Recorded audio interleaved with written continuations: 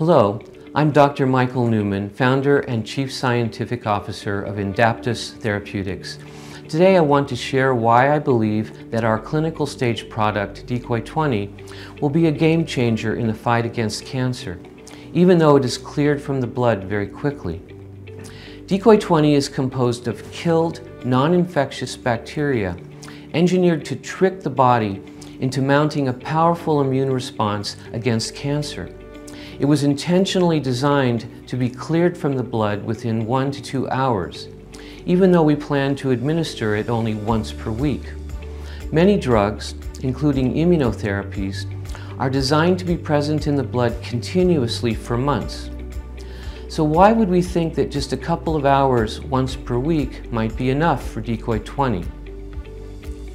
Efficient immunotherapy requires both immediate or innate and delayed or adaptive responses. Experience with immunotherapies, including vaccines, tell us that once both arms of the immune system have been fully activated, they continue to attack the threat without the need for constant activation. Decoy20 stands out because we designed it with multiple immune activators capable of rapidly activating both innate and adaptive immune responses. Approved immunotherapies are able to cure some previously incurable patients, but most advanced cancer patients aren't cured by these drugs, perhaps in part because they only activate a small portion of the immune system. This narrow targeting may be why continuous exposure or stimulation is needed.